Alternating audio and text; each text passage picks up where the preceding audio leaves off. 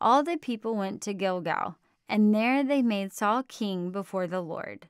They offered sacrifices of peace offerings before the Lord. And there Saul and all the men of Israel rejoiced greatly. 1 Samuel 11:15. Dear God, you are so strong, powerful, and wise. Help us to remember how safe we are in your hands and how much bigger you are than anyone or anything. There is nothing you can't do. Thank you for teaching us today what it means to fear and to respect you. We're so happy to be in your family. In Jesus' name I pray, amen. Thank you for praying with us today. The Kids Bible in a Year podcast is sponsored by Little Passports, delivering monthly activity kit subscriptions that help kids explore the world, cultivate curiosity, and discover new interests, with hands-on crafts and activities in cooking, science, crafts, and more, all with a unique cultural twist. Visit littlepassports.com/blessed to learn more and save 20% with code BLESSED.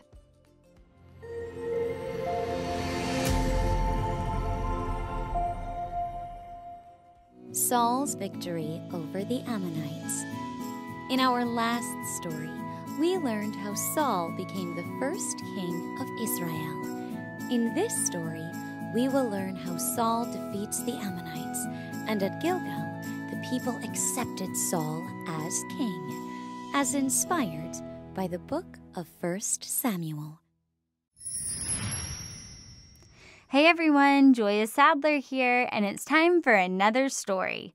Thanks for listening to the Kids Bible in a Year podcast.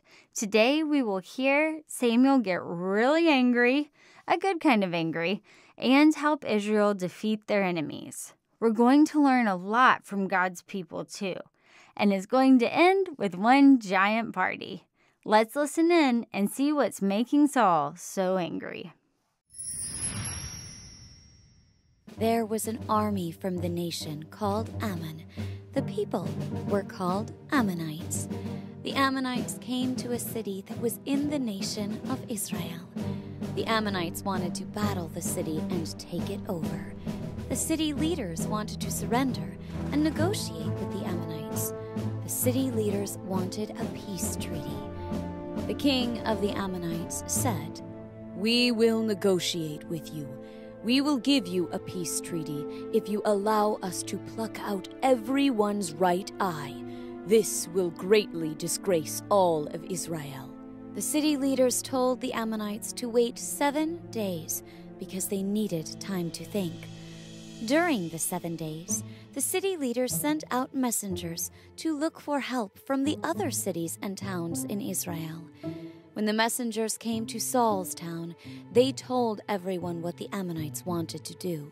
All the people began to cry. Saul was working in a field when the news came, and when he came into town, he was confused. Saul said, "Why is everyone crying?" The people of the town told Saul what the Ammonites wanted to do. The situation seemed hopeless. When Saul heard this, the Spirit of God rushed Saul just like it did in the past, and Saul became very angry. Saul sent out a message to all the people of Israel and threatened them to fight with him. Saul wanted to protect a city of Israel and did not want Israel to become disgraced. Samuel also came to help Saul. When the people of Israel heard Saul's message, a different type of fear filled them. The fear of the Lord filled the people, just like how the Spirit of God rushed Saul. By the time all the people gathered together, there were 330,000 men ready to fight with Saul and Samuel. Saul sent messengers to tell the city leaders that an army was coming. In Saul's message, he said, "By tomorrow afternoon, you will be saved." The city that was negotiating with the Ammonites were glad to hear the message. The city leaders decided to trick the Ammonites so that Saul's plan could work. The city leaders sent a message to the Ammonites that said, "We give up. Tomorrow you can do whatever you want to us." Saul and his army arrived the next morning just like he said they would. Saul divided his army into 3 sections.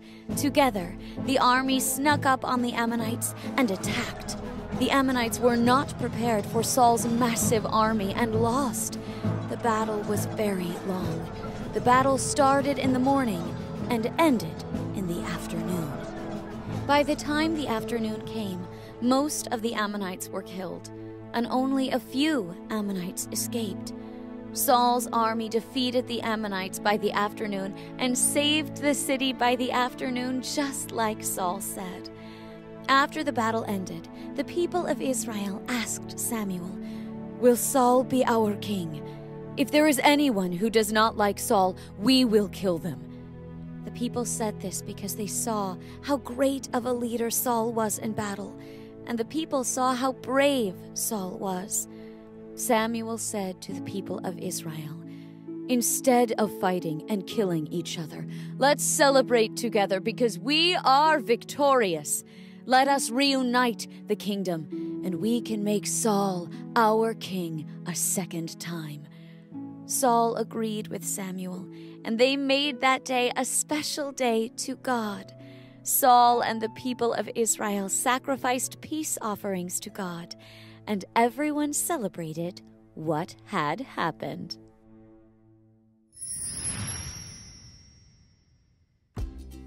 Now that's what I call a party. Israel has a king, and he has led them to victory. The people are united, and everyone is getting along. The nation of Israel is strong, and God is on their side. What's not to celebrate? Today we are introduced to some pretty mean bullies called the Ammonites. Their army was very big, and they thought they were the greatest. But when they threatened the nation of Israel, something pretty cool happened to Saul. He got angry. Now, this wasn't the bad kind of anger where you lose your temper, scream things you don't mean, or do something you regret, or call names. No, this was a good kind of anger. Is there really such a thing? Yes, there is. The Bible tells us that the Spirit of God came mightily upon Paul, and his anger burned hot. I can imagine Saul's face getting red, his muscles tensing up, and his teeth clenched tight. What do you think was making Saul so mad? Saul was experiencing what we sometimes call righteous anger. It's kind of like when Jesus got angry at the money changers in the temple for cheating, and he flipped over the tables. Saul was angry at how disrespectful the Ammonites were being to God's people. They were threatening the Israelites, and on behalf of God, he did not like it. Saul was ready to fight. He wanted to defend his God and fight for God's people. And the Israelites were ready to fight too. Something happened to the people of Israel after Saul got so angry. The Spirit of God came upon them too, and they had what the Bible calls the fear of the Lord. Now, just like Saul's anger was not a bad anger, this fear was not a bad fear either. In fact, God's word tells us many times to fear God. Fearing God does not mean that we are scared of him and think he will try to hurt us somehow. Far from it. Fearing God means we know how big, strong, and powerful he is, so we want to be on his side. It means that we don't want to disappoint him, and we want to live in a way that makes him proud. Fearing God means respecting him, obeying him, and recognizing how powerful he really is. In the Israelites' case, fearing God probably meant they feared what he might do to those Ammonites. They had confidence in their God and were ready to fight for him. Can you imagine in your mind 330,000 men armed for battle? That's a pretty big army. And I love what happened next. Officials from other cities tricked the Ammonites into thinking that they were all giving up. Because of this, the Ammonites sat back and relaxed, thinking they had won and could do anything they wanted now. But boy, were they wrong. The next day, the army of Israel snuck in and attacked the Ammonites. And by the time the afternoon rolled around, the battle was over and Israel had come out on top. God's people were so happy and so glad to have Saul for their king. They had a big celebration and rejoiced over all God had done that day. Today, spend some time thinking about how big, awesome, holy, powerful, and strong our God is. When you do, you'll be experiencing the fear of God. And remember, if you ever feel angry because someone does something disrespectful to God, that's a good thing, and God can help you know what to do. Thanks for listening today. Next time, things are turning around again, but this time for the worse. Saul is impatient and the Israelites are hiding in the bushes. Be sure to come back and hear all about it. Why? Because the Bible is the best story ever told. It's God's story to you, and it's all true. Love our podcast? Subscribe for the latest episodes and help kids and parents explore God's Word with Kids Bible in a Year.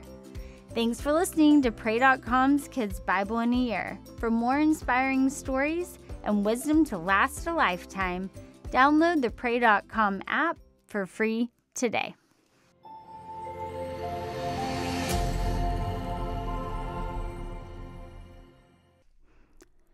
Thanks for listening to Kids Bible in a Year. I want to invite our adult listeners to check out my other show, Unapologetic, God's Truth on Today's Topics.